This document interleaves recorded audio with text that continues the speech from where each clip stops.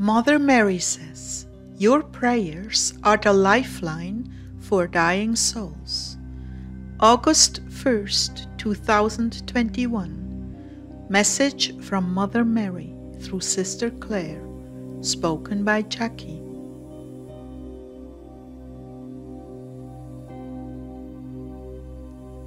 Clare began, may the Lord bless you, dear Heartdwellers, and give you His peace. Just before the community started to pray the Rosary, I wasn't feeling well, and I heard Mother Mary say, this is an offering, you know. So many are needed right now. Thank you.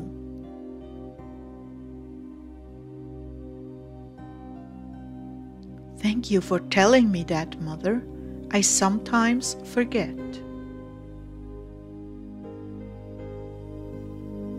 The only message I have for you is this. Keep up the good work with your prayers. Keep an eye on sloth and brushing off prayers to work instead.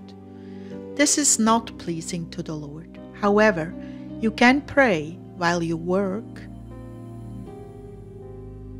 Yes, I was going to ask you about that. Should I let the men work through the 3 o'clock hour? Mother, please, I do not want to answer this. Truly, I want to know what you have to say. Just then I pulled up a rhema that said, he who does not carry his cross and follow me cannot be my disciple. I think that hour would be acceptable to the Lord if you really concentrated on prayer while you were working. This is not as easy as it sounds. There are many temptations to bring up other things. But if you feel right in your conscience that you can do this, go ahead and try. Be honest with yourselves. And if it fails, go back to concentrated prayer. Remember, your one prayer could save a drowning mother or aunties and uncles from being caught in a landslide. Only the good Lord knows when the hour of death is. You can be a light unto the nations if you sacrifice what is your agenda to apply yourself to His instead when you are called. Be honest, beloved ones, be honest.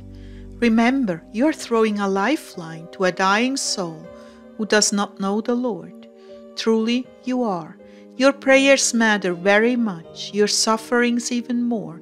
Times are hard now, Clare, and much determination and strength are required to pass through them, especially those in India who are experiencing renewed persecution on a level never seen before. Do you see, dearest daughter? Do you see? The world is coming apart at the seams, and my son is going to rejuvenate it someday in the future. But for now, these are the times of taking down. This is the season of the death of all that is unholy. You must witness this, and what you write will be to the benefit of those who need to understand. And that was the end of Our Lady's message.